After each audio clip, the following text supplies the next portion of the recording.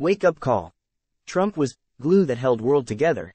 Team Biden turned harmony into helltop. Trump White House advisor Stephen Miller started his October 7 tweet, see below, with that line. It has since garnered over 3.5 million views, following Saturday's terrorist attacks by Hamas on Israel. Trump posted on Truth Social. The horrible attack on Israel, much like the attack on Ukraine, would never have happened if I were president. Zero chance, investigative journalist Laura Loomer noted in a social media post. Trump is the glue that was holding the entire world together when he was in office. Do you see it now?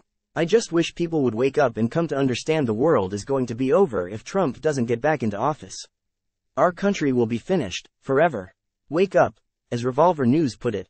We were fortunate to experience 4 glorious years of peace and prosperity under President Trump's leadership.